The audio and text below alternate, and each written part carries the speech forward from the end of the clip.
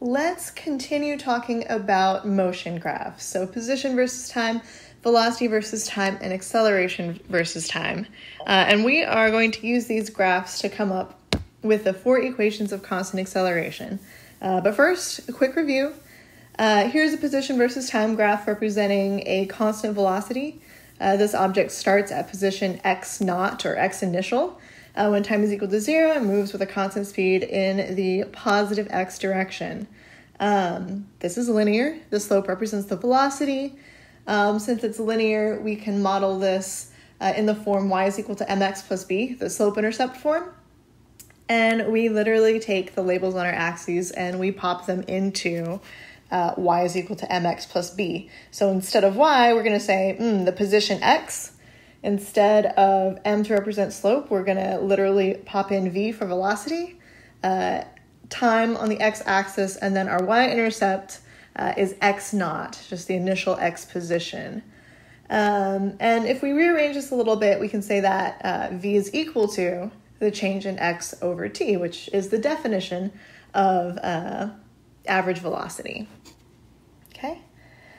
It is important to note that this particular velocity equation is only valid when acceleration is 0, when your object is not accelerating, when it is not speeding up or slowing down or changing direction. Okay, so if we were to take this position graph and we were to convert it into a velocity graph, since the position graph we were looking at was constant velocity, right, the velocity function is just going to be a constant. So it could be like, 10 meters per second. Okay, the slope of this line represents the acceleration. And this line, since it is horizontal, has a slope of 0, right, which ties in to what we just spoke about on that last one. Okay. Another interesting thing about a velocity versus time graph is that the area of the velocity versus time graph is your displacement, or your delta x. Okay. So here is a second example. So this is no longer constant velocity. Here we have an object starting with a speed of 0 and then getting faster and faster as it travels in the negative x direction. Okay. Just like before, we know that the slope of this graph represents the acceleration. Okay, and the area of this graph represents the displacement. Let's go ahead and try and reverse engineer that position versus time graph. Okay, so here at the beginning, at time equals 0, looking at the velocity graph, at time is equal to 0, the velocity is equal to 0, which means, looking back at the position graph on the left, we start with a flat graph, okay, where I'm just going to draw a little horizontal tick mark to indicate that the slope at that point is equal to 0. I know that since this velocity is always negative, okay, it's never positive, that velocity graph is always below my time axis. That must mean my final position must be to the left or in the negative direction as compared to my starting position. So I'm going to draw a little point down there below x initial. Okay. To figure out the shape of this graph, I'm going to look at how the velocity changes over time. So at the beginning, the velocity is 0. At the end, the velocity is, well, a non-zero number, right? If this is going by ones, the velocity would be -2. Okay, so that would mean that on my position graph, the slope would be like -2. So I'm going to draw a downward sloping little dash mark, okay, right at my end point. So I've got 2 little dash marks there, and I'm just going to connect them with a nice smooth curve, like so. So going back to the area of your velocity versus time graph is the displacement. That looks like on the position graph, well, it's just the difference between your starting point and your ending point. Okay, so that right there is delta x, which corresponds to the area of the triangle. The other maybe interesting point on this graph is where it intersects that time axis. For this position graph, or for any position graph, a horizontal intercept isn't going to be particularly meaningful. It's the moment in time where the object is passing that reference point. Okay, it's still continuing to the left. It is still speeding up. It doesn't really alter its motion just by passing by that point. Okay, so let's look at this third sample velocity graph. Here we have an object that starts with an initial positive velocity that is going to get faster and faster and faster as it goes. Okay, let's say I want to figure out where that object is at a particular point in time.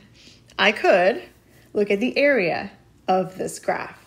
Right, so the shape that I have shaded is a trapezoid, and the formula for which is 1/2 base 1 plus base 2 times height. So converting our, purely geometric mathematical symbols into physical ones, right? The area of this graph represents the displacement delta x. Base 1, it's going to be the left side of that trapezoid, v naught. B2 is going to be that final velocity. And so for that, I just use the letter v.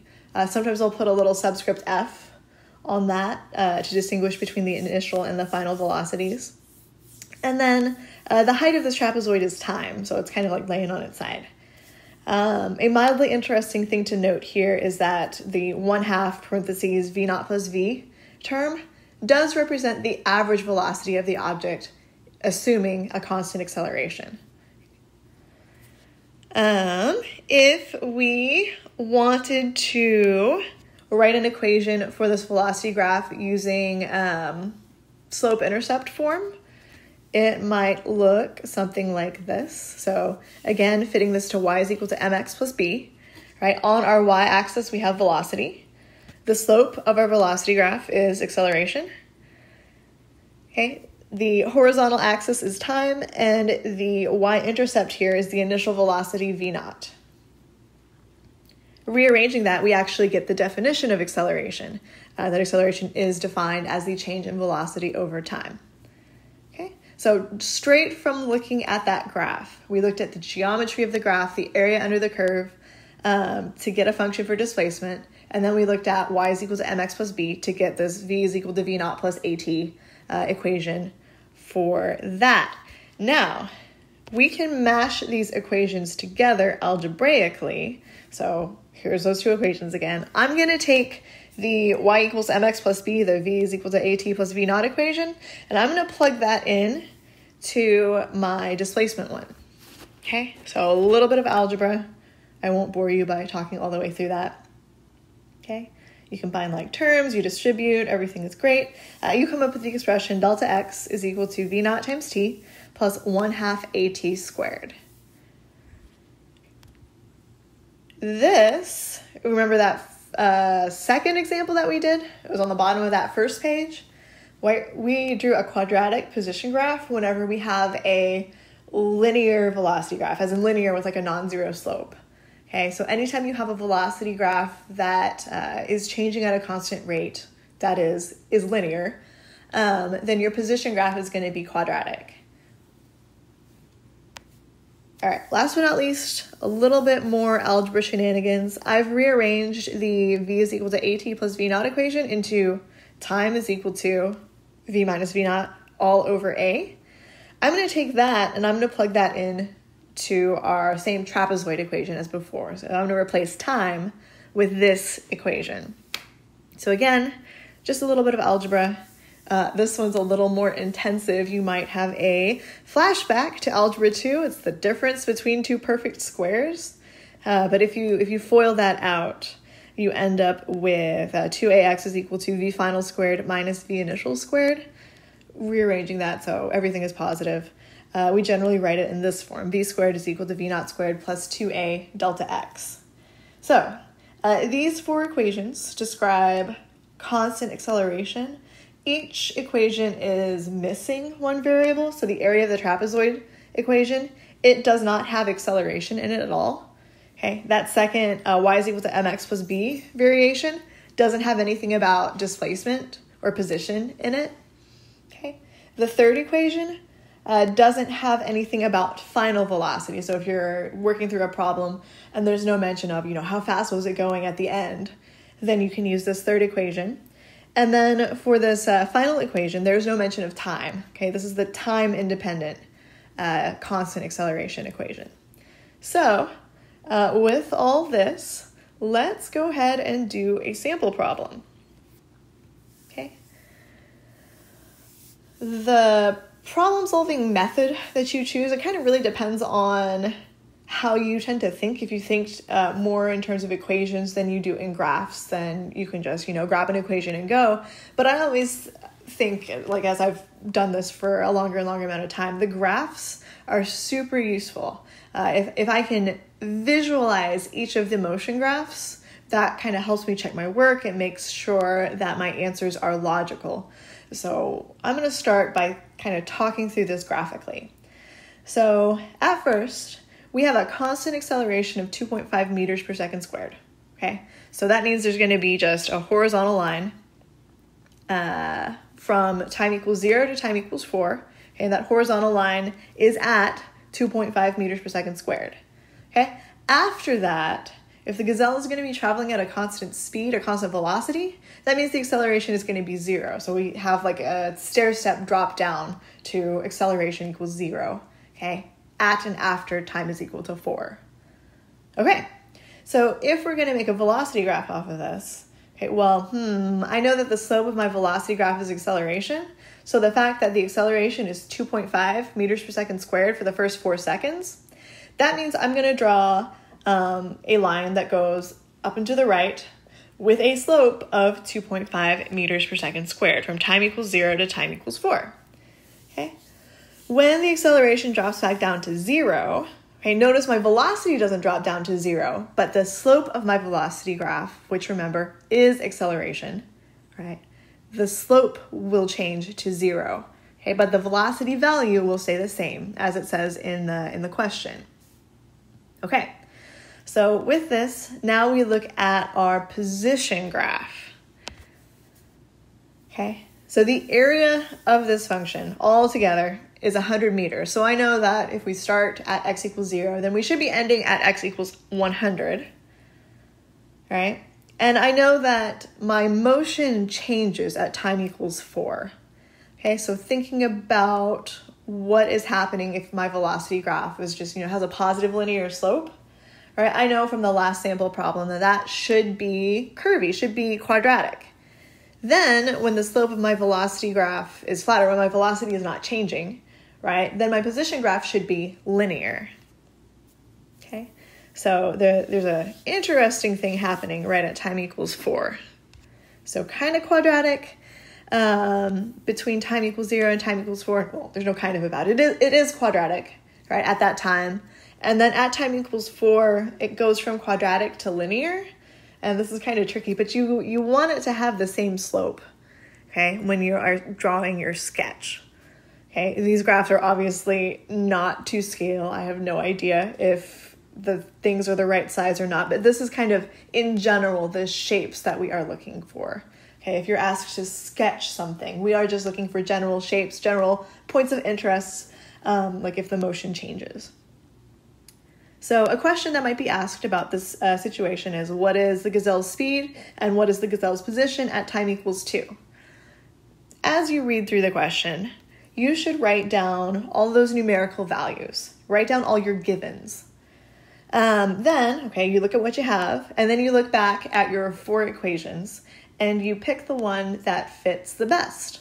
So here I've got all the variables except for displacement. So I should choose this one, okay? This is the velocity versus time equation of the line there. So write that down, plug in your numbers, and we find that the gazelle is going 5 meters per second at time equals 2.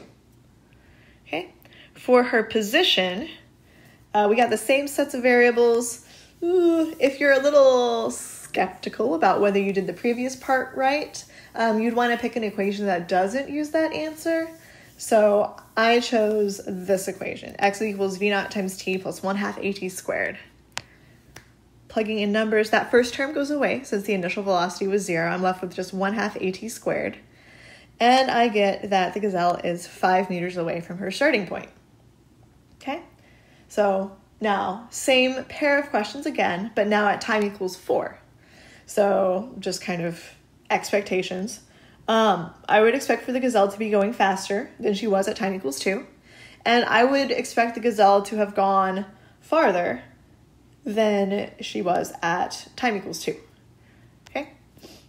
So same equations again. I'm just replacing the 2 with a 4.